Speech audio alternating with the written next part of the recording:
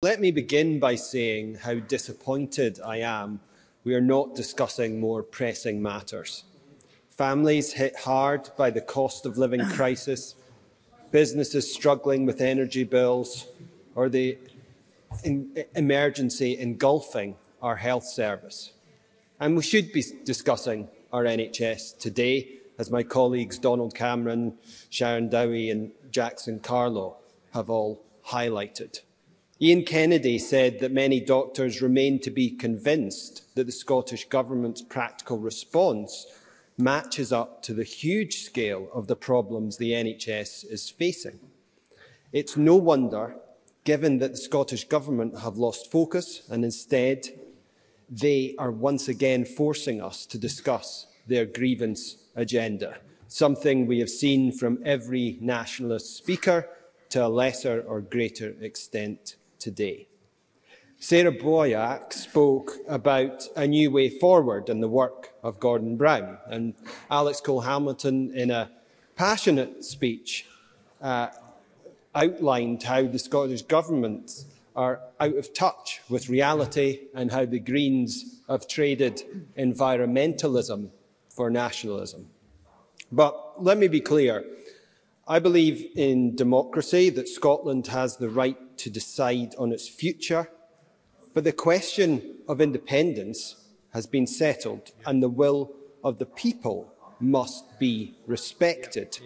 I think going forward there's much that Jackson Carlaw can offer this Parliament and indeed Scotland with regards to the way forward.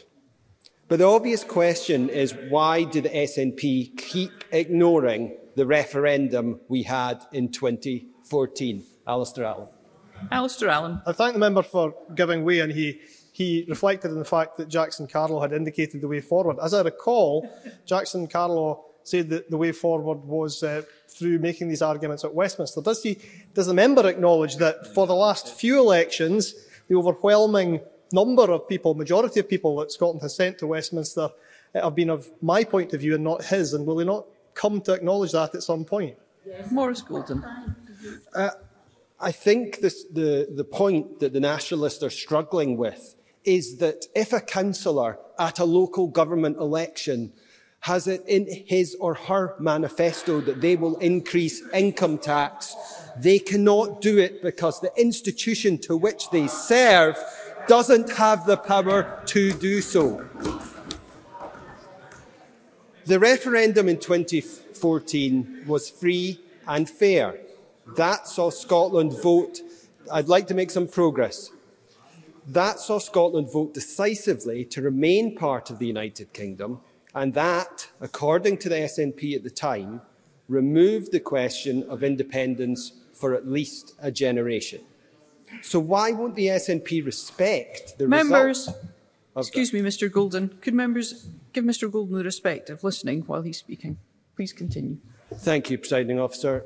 So why won't the SNP respect the result of that referendum? Let me give you the answer. It's because they lost.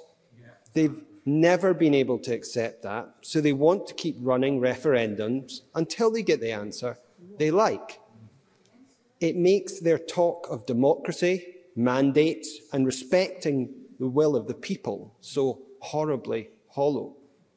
Such is the SNP's intent to overturn the 2014 decision, they even took to the courts trying to force through another referendum, wasting more than £250,000 of taxpayers' money before the Supreme Court unanimously ruled against them.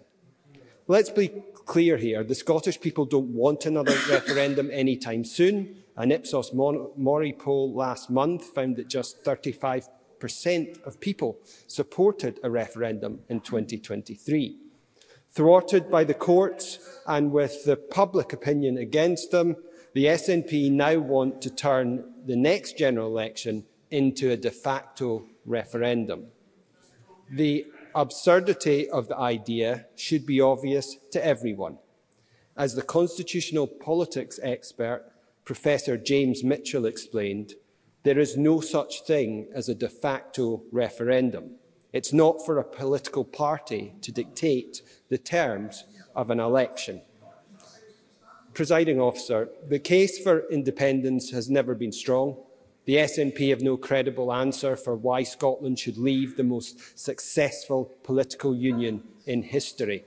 A union that benefits Scotland enormously, from the £12 billion union dividend that allows Scotland to spend more on vital public services to the hundreds of millions being directly invested in local communities, from the shipbuilding jobs on the Clyde to the vast quantities of trade that flow freely between Scotland and the rest of the UK. Let's also remember that during the pandemic, the UK government protected almost 1 million Scottish workers and nearly 100,000 Scottish businesses. It was an enormous show of support for Scotland, both demonstrating the value of the union and also that we are at our best when we are united. The people of Scotland understand that, which is why poll after poll has shown the majority of Scots want to remain part of the United Kingdom. Do I have time, Presiding Officer? Stephanie Callaghan. I thank the member for taking the intervention. He's mentioned democracy, mandates, will of the people, and he's told us that the Scottish Government is out of touch. Does he really mean that the Scottish people are out of touch because they're the ones who voted for a referendum? Maurice Golden.